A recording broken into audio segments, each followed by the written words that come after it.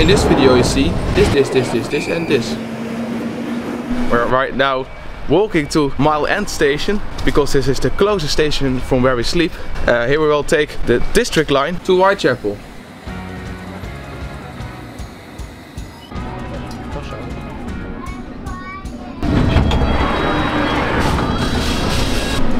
And we came to Whitechapel because here the underground trains are going over the overground trains. And weird stuff here. Then we continued with the District Line to Tower Hill to exit for the Tower of London. We're gonna walk along the river to do some tourist things like the Tower Bridge, Bank and St. Paul's Cathedral. After which we walked over the Millennium Bridge, which has the cables on the side, which is a very weird design. This bridge is for pedestrians only and was opened in 2000. However, after 2 days the bridge was closed again because it was shaking a lot. Basically, the frequency of the pedestrian steps, which by the way became synchronized by the vibrations, were equal to the resonance of the bridge, which reinforced each other, or something like that.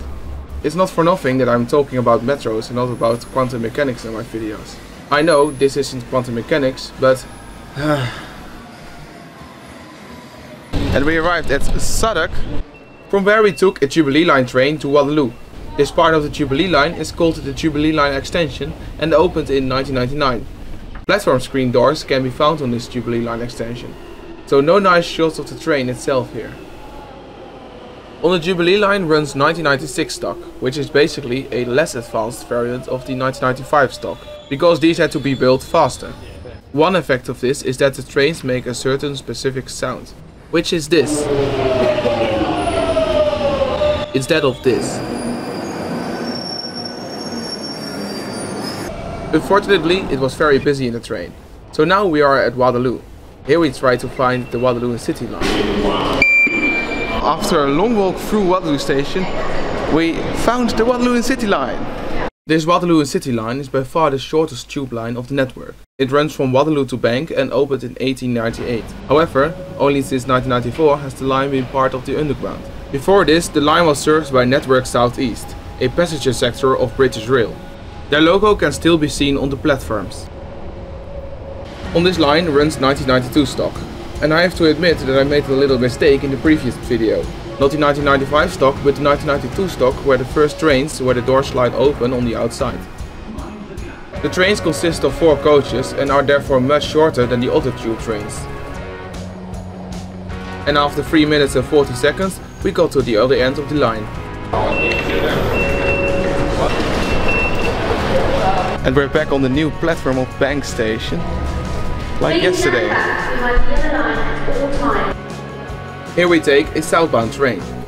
And after leaving Borough Station, we drive through the oldest part of the deep level underground. The next station is Oval. This is the northern... The stretch between Borough and Stockwell opened all the way back in 1890.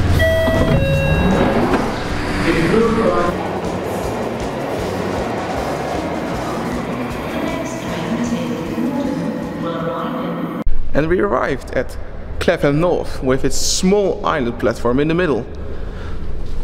When the station was built in 1900, an island platform was chosen because it was cheaper to build and because it fit under the road above the station.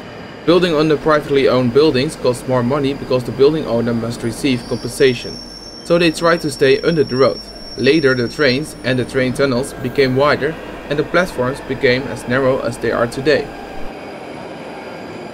Then we took the Northern Line one stop back to Stockwell, where we took the Victoria Line to Queen Park. But for some obscure reason I don't seem to have filmed there. So we changed on the last minute to Victoria Line, and then I thought there are only 2 more lines, 2 more deep level lines left. So now we're going to take the Piccadilly Line and the other line. Voice over. How come that you don't know? The Bakerloo Line, of course. I must say I was looking forward to these 2 lines. The Piccadilly Line has 1973 stock and the Bakerloo Line hereafter has 1972 stock. So these trains are already 50 years old. The age was certainly noticeable in the acceleration of the trains. They accelerated very slowly and a bit jerky compared to the newer tube stock.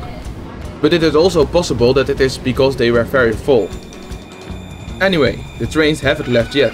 The hope is that they will be replaced by the end of the decade. But it is quite possible that they haven't disappeared yet from the network by 2032 and that they will reach their 60th birthday. Subscribe if you don't want to miss that video. Here at Oxford Circus we changed to the Central Line that took us all the way back to Mile End. This will change our tube map from this to this. I hope to see you again in the next video, and a little hint.